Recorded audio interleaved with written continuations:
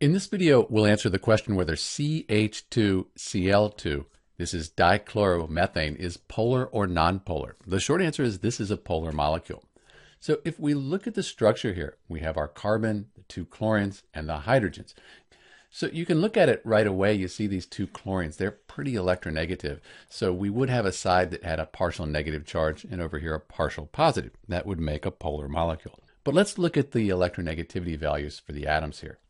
So we have hydrogen right here, 2.2, and then chlorine, 3.16. So the general rule is if this is over 0.5, the difference between the two molecules, it's a polar molecule. So this is going to be a polar molecule based on that rule.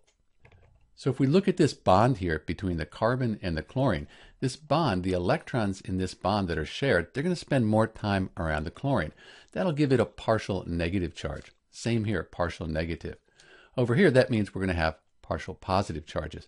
And this isn't a symmetrical molecule. We have the chlorines on one side here, the hydrogens on the other.